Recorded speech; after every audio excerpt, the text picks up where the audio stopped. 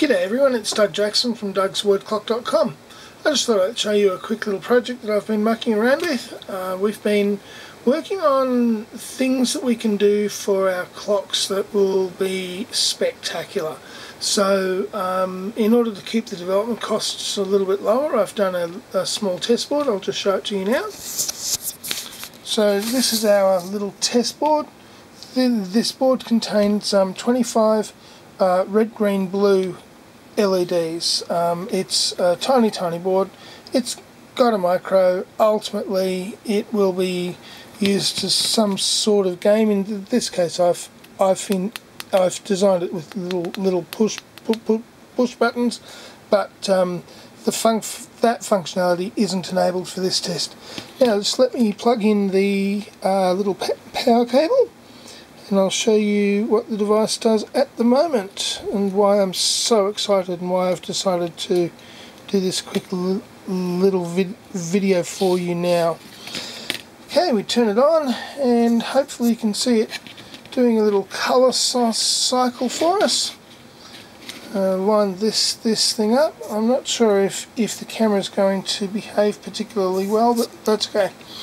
Now, why would I do that? Well, let's just put in place a couple of baffles. Now, as I said, this is just a small test board. It's nothing more than a proof of concept, so that I can verify that I can A, operate the technology, and B, the technology is going to operate in the context of the clocks. So here we have the LEDs with some baffles, and they're just doing a nice little colour cycle.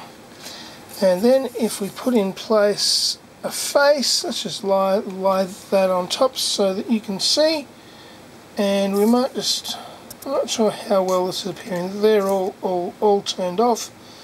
And there we go, we have blue cycling through to red, cycling through to a pretty purple, cycling through to green, through to a light blue, through to an orange, and then finally to a white. And there we go. And I'll just turn the lights off in the workshop. Where are they? There they are.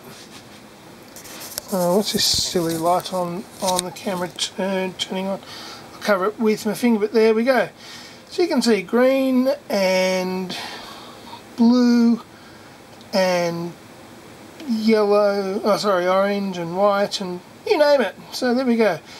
We're still a little bit away from having this as an actual production clock.